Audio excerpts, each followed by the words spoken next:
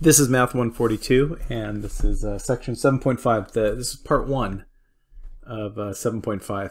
And we're going to keep solving trig equations, but we're going to deal with when the period isn't 2 pi. We still want our solutions to fall in 0 to 2 pi.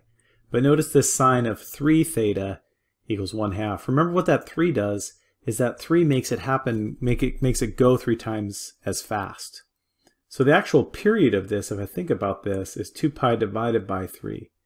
So this will repeat itself in a shorter period of time than just sine theta repeats itself in. So this period is 2 pi over 3. So actually, whereas if I was just solving this, I would know that I would get 2 answers. This is going to happen 3 times in that 2 pi, so I'm actually going to get 6 answers for this, 6 base answers for this. And it's actually 0 to 2 pi, it's telling me to keep my range in there, so I don't need to worry about going past 2 pi. So let's think about this graphically before we jump into it algebraically, into solving it algebraically. So sine of 3 theta equals 1/2. So here I have a graph, I'm in Desmos. You can see that I'm in radians, and I set my step for x to pi over 3, just so I could see it. So let me graph sine of 3x. We were using, what were we using? We were using theta, but in this case, I'm just going to graph it as x. And we wanted to know when this is equal to 1/2. So notice that right here it hits 1/2 a bunch of times. Look at this. If I get out to 2 pi, this hits 1/2 1, 2, 3, 4, 5, 6 times before we get to 1/2. So I'm going to have 6 answers here. And again, that's because it's going 3 times as fast. And if I can get in on where these answers are at, well, let me change up this step a little bit. 12ths isn't even big enough. There we go. I can get pretty granular. There's my pi over 18. And notice it happens here, height of 1/2, and then happens here again at 5 pi over 18. And I could keep going and see where it keeps happening. So let's figure out how to do this algebraically. So let's just let's just solve this like regular. So sine of something is 1/2. So this something has to equal the thing that I input into sine to give me 1/2. So I'm gonna look at this up. Sine of what is 1/2? I could peek over at my unit circle, or I have it memorized. I know that sine's about height 1/2, and that happens at pi over 6, 5 pi over 6. Now remember back to the last section, if we wanted all the possibilities here, we would add 2k times pi to both of these values. It would have gotten added to this and to this.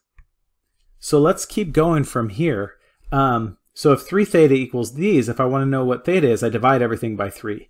Or multiply by 1/3, same thing. So I'm going to multiply everything in here by 1/3. So that gives me a theta over here. And now pi over 16 times, pi over 6 times 1/3 is pi 18ths. There's my 18. This is also going to be 5 pi over 18. But notice this is going to get multiplied by 1/3 as well. So 2k pi over 3, or I could think of this as 2 pi over 3 k's.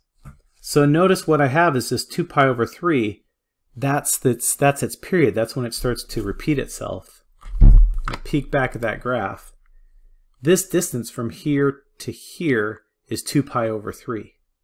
So if I'm here at 1/2, if I go 2 pi over 3, there's another height that's at 1/2. So what I can do is just keep adding 2 pi over 3's to these values until I get past 2 pi. So I have this pi over 18, 5 pi over 18, and 2 pi over 3. It doesn't help me being in terms of thirds, because this isn't in terms of 18ths. So I'm going to think of this, multiply it by 6 over 6, because that gives me 12 pi over 18. Cool, so I'm just going to be adding 12 pi over 18 to these.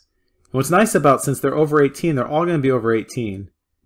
And I could just go plus 12 pi. So that gives me a 13 pi.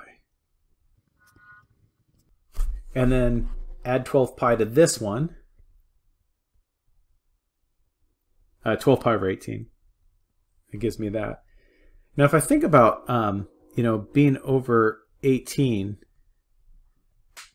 2 pi would be the same as whatever 18 times 2 is, 36 pi over 18. So I just don't want to go past that 36 pi over 18. That's the end of my limit for finding my solutions, because that's given in the directions. So notice what I did is I added the 12 pi over 18, or 2 pi over 3, did it again. So there's 2 of them, once through, twice through. I'm going to do one more, so add it again, and I'll have all my answers. So 13 plus 12 pi over 18, and then 17 plus 12 pi. And notice if I do it again, if I were to add 12 pi again, I would be past the 36. Like 12 plus 25 is 37.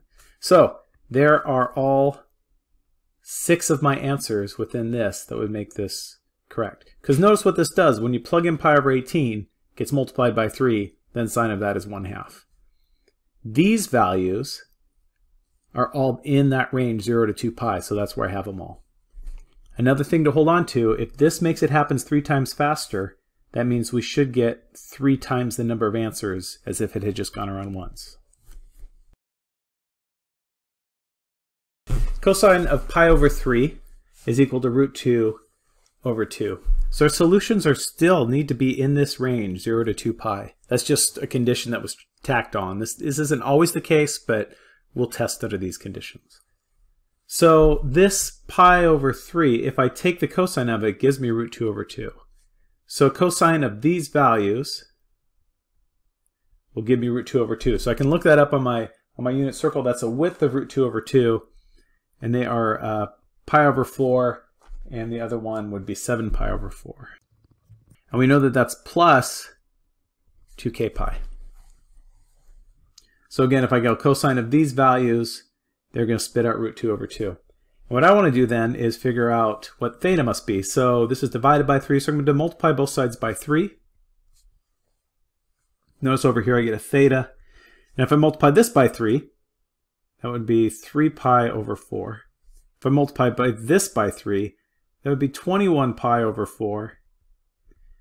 And if I multiply this by 3, that'd be 6 k pi. Remember, what this does is slows it down. It makes it go a third as fast. It stretches it out in this direction. So since it's stretched out, I don't think I'm going to be adding. If I add 6 pi's, I'm definitely going to pass 2 pi. 2 pi, if I think about in terms of fourths, that's 8 pi over 4. So this one's in there, but that one's outside of it. So I don't even need to worry about it. In this range, this one only has one answer. Solve this, we'll subtract 1 from both sides. Divide by root 3. So now notice the 2 theta is inside the tangent, so we're going to undo the tangent first. So we're going to look for values that, if we were to go tangent of them, they would give us -1 over root 3. And 2 theta is going to be equal to those things. Let's take a peek at the unit circle to think about this one. So we were trying to find tangent of something, gives us -1 over root 3. We know tangent is sine over cosine, right? Y over x. So notice the root 3 would have come from the x. So we want negative, so the signs are opposite of each other, where the x part is root 3. Because notice this would be -1/2 over root 3 over 2. The 1/2s cancel, leaving us that. So it's here, and then it's also here. So 5 pi over 6, 11 pi over 6. And we know the answers beyond that will be of that form, plus 2k times pi. Now this 2 theta, remember what this does is this makes it happen twice as fast. So we should have 4 answers. So let's go with this. 2 theta is equal to these things, so I could multiply everything by 1/2 in order to solve for theta. So this multiplied by 1/2 would be 5 pi over 12. This multiplied by 1/2 would be 11 pi over 12. This multiplied by 1/2 would just be pi. So we're going to add versions of pi until we are past 2 pi. And if we think about that in terms of twelfths, that would be 24 twelfths. I mean, that's the top end. We don't want to go past that. Just adding pi would be adding 12 pi over 12. So if I add that to this, 17 pi over 12. If I add it to this, 23 pi over 12. And if I go any further than that, I'll be past 24 pi over 12. So there are my 4 answers to that one. So let's go ahead and solve this one. And as I'm looking at it, I see the 2 theta in here. So I'm suspecting 4 answers. I'm expecting that because it's from 0 to 2 pi. I notice it's -2 times this cosine of 2 theta. So I'm going to divide both sides by -2 first.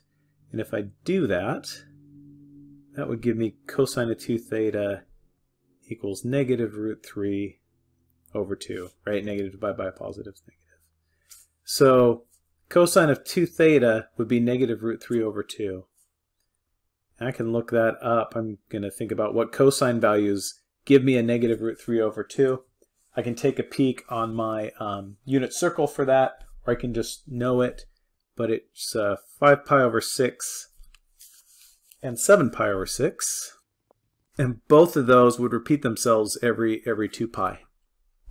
So I'm going to keep going from here to solve for theta. This is 2 times theta, so multiply both sides by 1/2.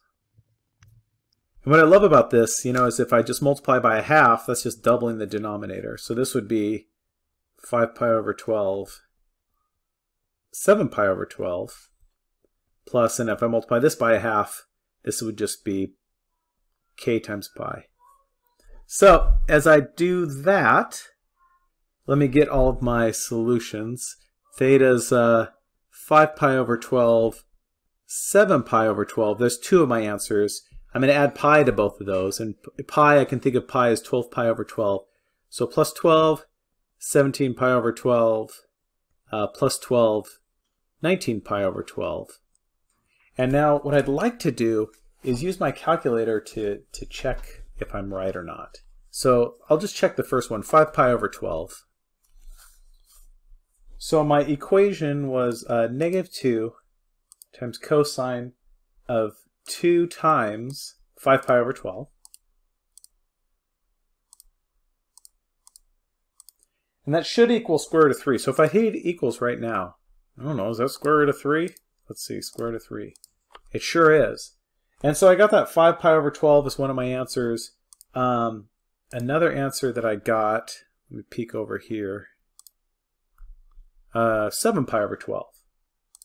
So I'm going to go, what is the last couple things I typed? Boom, edit this back to a 7. Yeah, that's square root of 3. So I could keep checking them all if I wanted to, or I could just check a couple to feel comfortable about it. So last example like this, let's go ahead and solve this. And notice it's my sine is theta over 2, so it's slowed down, it's stretched in this direction. So I expect to have at most 2 solutions. So let's solve this, subtract that √3 from both sides. -√3, divide by that 2 since it's 2 times that value. -√3 over 2. And now what I'm looking for is what sine values would spit out -√3 over 2. I either know it or I look it up on the unit circle. Remember, that's about height. So pi over 2 would be 7 pi over 6. I'm sorry, theta over 2. Or it would also be 11 pi over 6.